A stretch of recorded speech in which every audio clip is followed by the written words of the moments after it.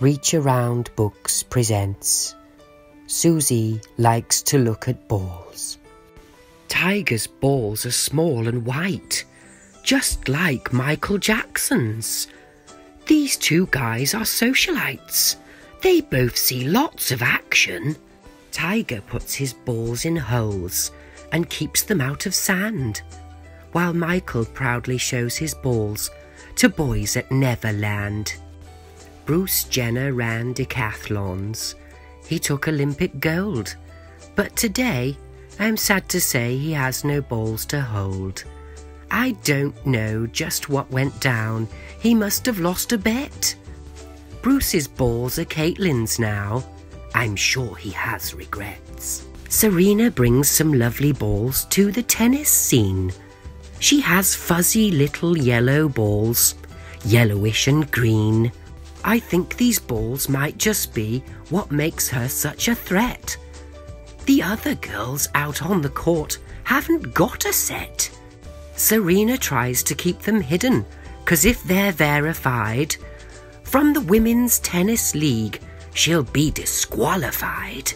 Pam has soft and bouncy balls, the kind that must be seen.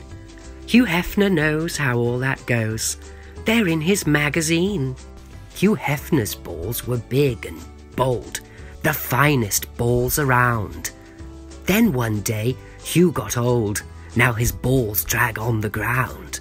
Suzy went with Magic Johnson out for some seafood. When she looked at Magic's balls, she really lost the mood. Magic, where is your protection? I think it is too late. Your balls are going to spread infection. It is time to end this date. David Beckham thinks his balls look nice, and it seems the world agrees. He showed his balls once to Posh Spice. The rest is history. Ernie is not at all impressed by what David Beckham's got. He thinks that Spice Girl looks depressed since having tied the knot. Ernie's rented shoes and his wrist brace made David laugh out loud. But the eyes lit up on Posh's face when Ernie pulled his ballsack out. Ernie's balls were beautiful, big and hard and round. When he slid his fingers in, Posh made a funny sound.